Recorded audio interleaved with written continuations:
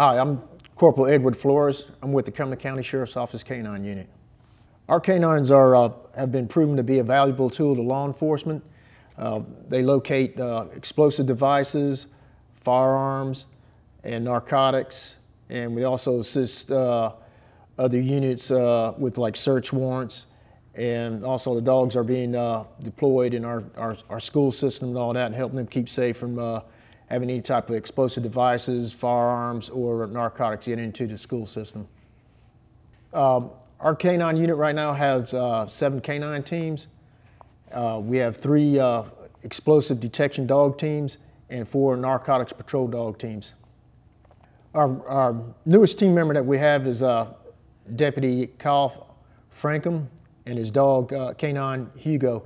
Hugo's a 2-year-old German Shepherd. He was imported from Czechoslovakia. Deputy Frankum and Hugo's undergone extensive training, explosive dog training. They went through a basic school, and after their basic school, they both had certified with the International Police Work Dog Association. Our basic school is normally they have to undergo at least as a minimum 400 hours of training to a maximum of 500 hours of training. And depending on what field the dog is going into, is either explosive detection or narcotics detection. Dogs will train in their own specific odor detection.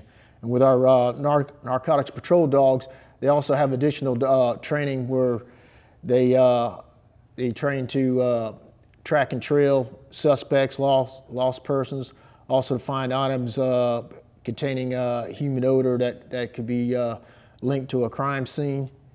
And they also do the narcotics detection, which assists other law enforcement agencies along with our deputies on the road as far as locating narcotics on vehicle stops. Our dogs are with us 24 hours a day, and there's like really no 2 days that are exactly the same, but there's certain things that our canine teams have to do during the daytime.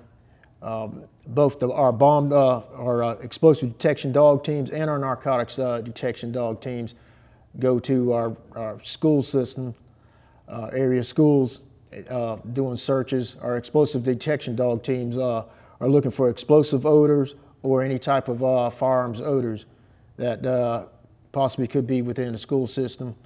Our narcotics detection dogs, they're there to locate narcotics and try to deter any narcotics entering into our school system. Also, our narcotics detection dogs, we also do searches of our jail to ensure that there's no narcotics getting into our jail.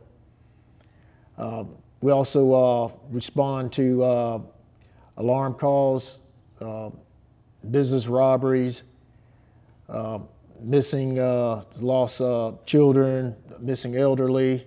We also have to track and trail suspects that are trying to flee from a crime scene, doing search warrants and narcotic searches on vehicle stops, and also assisting any other agency that requests our needs. The canine I have right now happens to be my 3rd dog.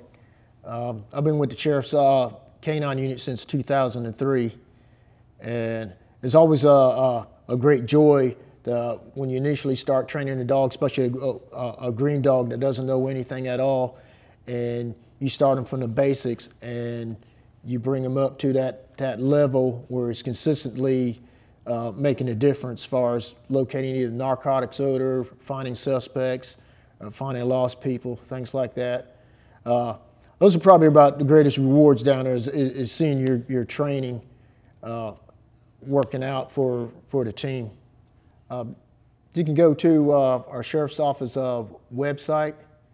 We have a lot of information about the Sheriff's Office on there.